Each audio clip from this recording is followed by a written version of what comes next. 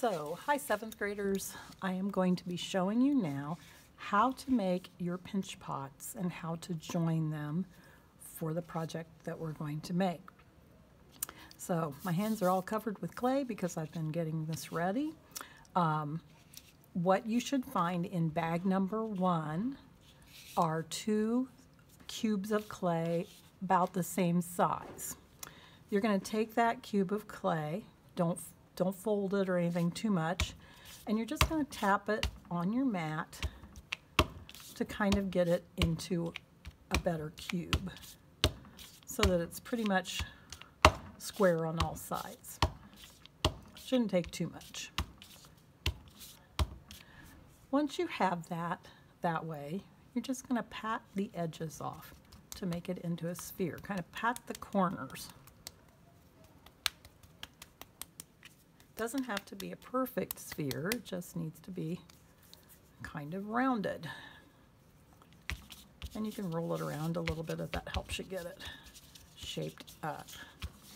So you should have, when you have that done, 2 of them.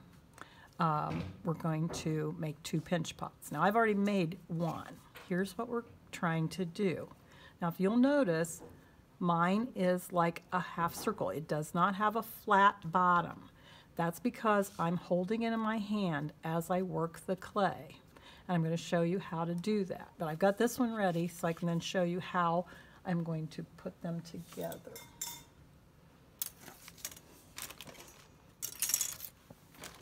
A second, I'm getting some supplies ready. All right. So we're going to take our thumb and push down into the middle of our sphere, but not all the way through. And then it's not a pinching like this, like you were pinching someone. It's pinching against your 3 or 4 fingers. You can see where my fingers look brighter red, pinkish. That is where I've been touching the clay, and that's how I'm touching it. And you're going to pinch your way around.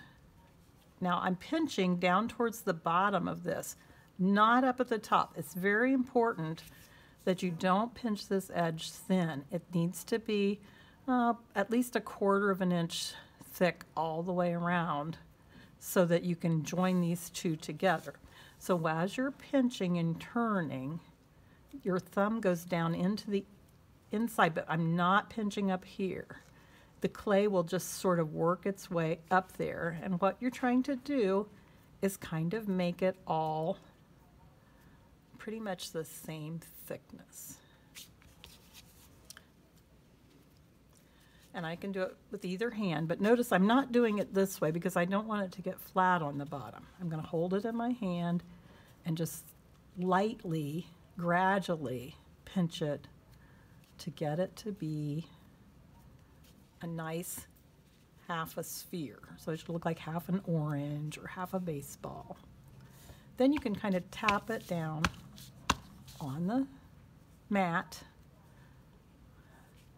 so that it flattens that edge. So now I should have 2, and what we want is for them to be close to the same size so that when I put them together, so this side seems to be a little bit smaller, so I'm just going to go and kind of pinch it a little more, just stretching it out there. Don't get too, just take your time with this so that you have a nice pinched pot. Well, let's see if they're closer to being the same size. That's pretty good. They're pretty close. Okay, so I'm going to set them down this way, and now I'm going to use my fork. I'm not going to eat it. I'm just going to use my fork, and I'm going to what we call score the edges of my pinch pot, because you could make something just out of this, but we're going to put the 2 together so we have a hollow form. So I take that fork and really rough the edge there, just on the flat part of it where I laid it on the table.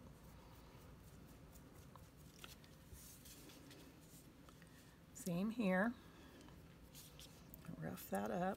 We have little tools for this at school, but actually not having enough to share, the classes using the fork are using the forks too. but you can use anything that will rough up that edge. Okay, so now in a little container in your bag, it's marked slip. You have some clay that's really soft and gooey. Remember we said that slip was like the glue for things? So we're going to take some of that soft, gooey clay, and I'm going to fill around the edge where it's roughed up. This is going to make a good surface to join these two pieces together. And we're going to do that on both.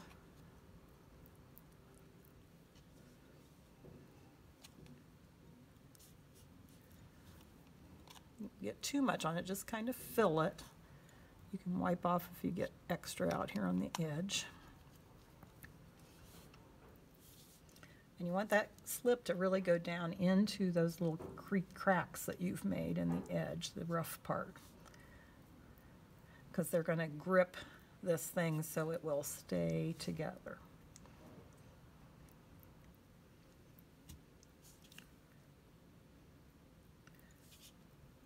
Okay, so I've got that on there pretty good. I'm going to go rinse my hands off.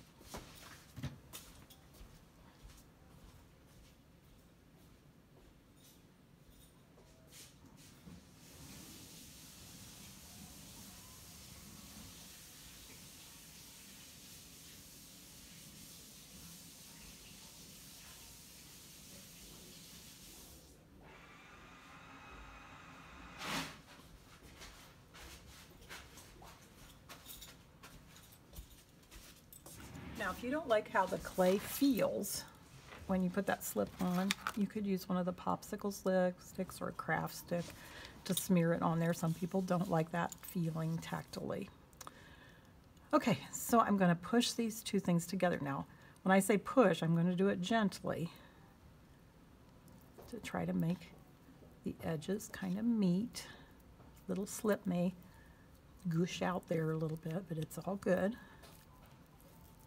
Now, we have a little seam around there, but I don't want that seam to show. So I'm going to take a craft stick that I've used already today. You can wash them off and reuse them again.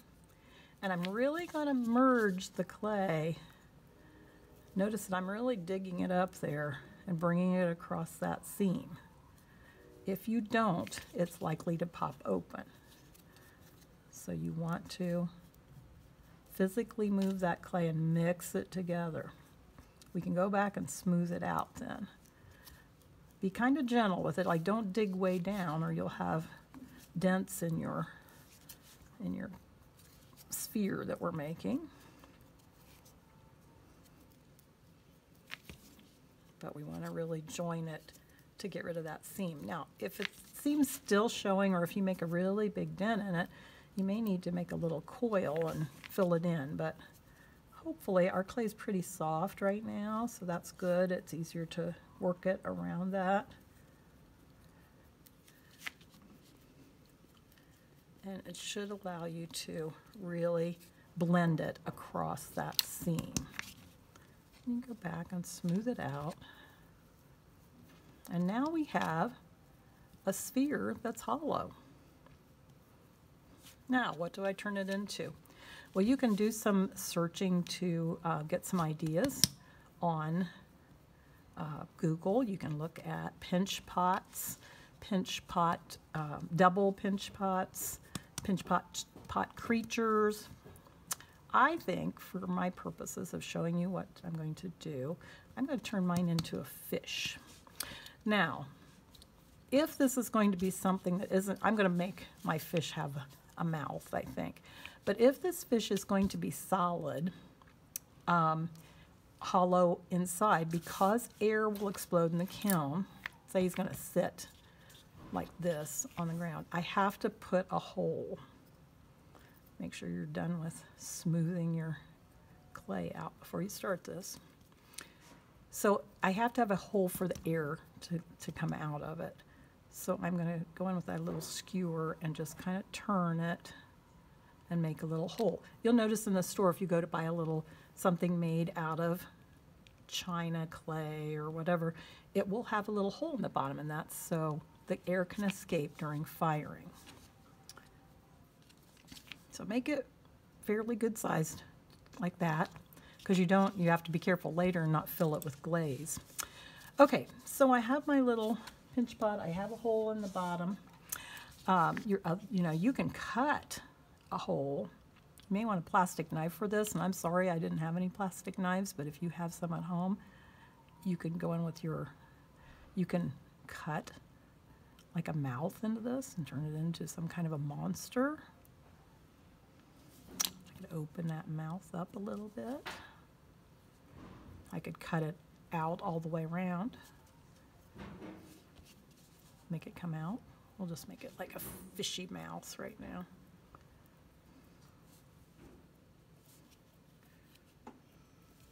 Okay. And I'm going to put some eyeballs and a fin. I would probably do a lot of texturing to this fish. Now, the nice thing about opening that up, look inside there. I can see my seam in there. And I can go in there and smooth that out and really make sure that it's joined. So that if you open it up, if you make a big hole in it, that's a good thing to go in and do. Is kind of go in there and with your fingers or your craft sticks, kind of smooth that out. Okay, so I have some extra clay over here, and I did give you some extra clay in bag 2. I'm just going to use a small piece here to show you how to make an attachment. So let's say, I'd probably put some fins on the sides sticking out. I want a fin up here and maybe some eyes. So for the eyes, I could, let's pinch off some clay here and roll it into a ball. Let's see if I can get 2 that are close to the same size. Yeah, not too bad. Maybe I want to put eyes like this on it. So now I'm going to go under that eye where I want it to be, and I have to score it. Remember, you score it on both pieces. You can also do this with your little stick that I gave you, your little skewer. You can go in where that's going to go and make some marks. Make some marks on your eye. Little slip. That fills them in and lets them grab together. So you push that on. Now, what I would do to make sure that it stays is take maybe one of your little popsicle sticks, I don't have one handy, and kind of merge that eye into my fish body. Really join it. I need my little popsicle stick, but really join it so that it will stay on there, that it becomes part of the body of the fish. Okay, so I would attach this other one the same way. Slip it, score it, then slip it. Fill it in with slip, push it on, and it should stay that way, but probably better if you do a little merging of it, just to make sure that it's actually going to stay on there. Now, if I want to make these eyes kind of interesting, in sculpture they do an interesting thing with eyes, because you don't really have any way to make that pupil dark or whatever, but you can take this and put a hole in it, and then you have kind of a neat little dark pupil. You can paint in there later if you want to, whatever. Okay, so let's say I wanted a fin on top.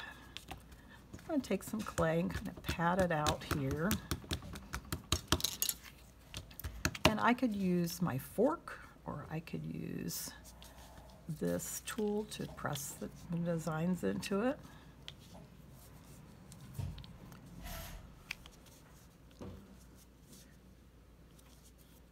Turn it over and make some designs on the other side. This is going to go on the top of my fish, but I could do some on the sides too. Okay. Now I don't want it to be too thin because I need to be able to attach it. I'm going to use this to kind of cut it off a little bit.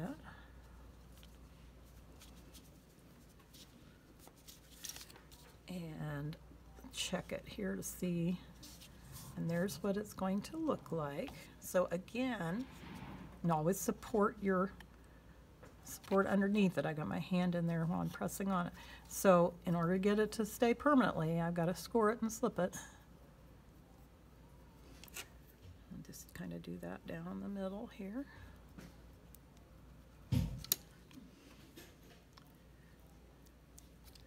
Scoring it and slipping it assures that your pieces will stay together. If you just push them on there, there's a good chance that they will fall apart during the firing. Okay, so I'm going to lay that on, let it kind of stick out there, put my hand underneath, and I'll go in there again with a stick, kind of really join it. Now I may have to touch up where I use the fork to make texture.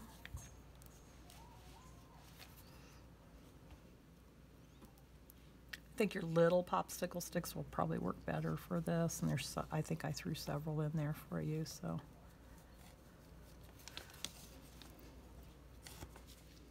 Okay, now in the process of that, I've kind of messed up my texture, so I'm going to go in there and kind of add that again.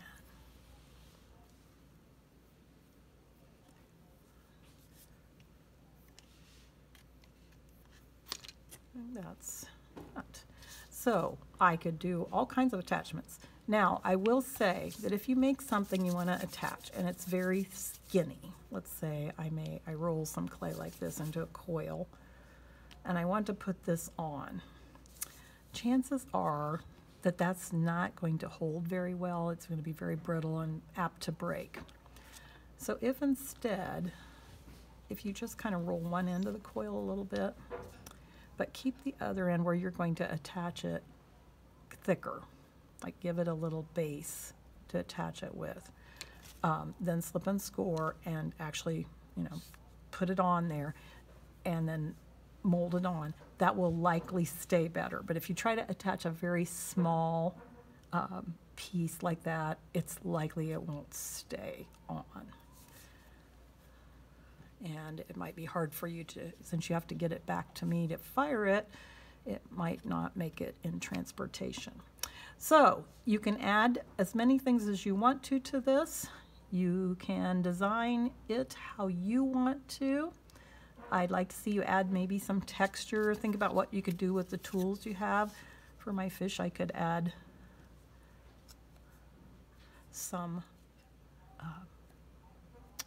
yeah, what are they called?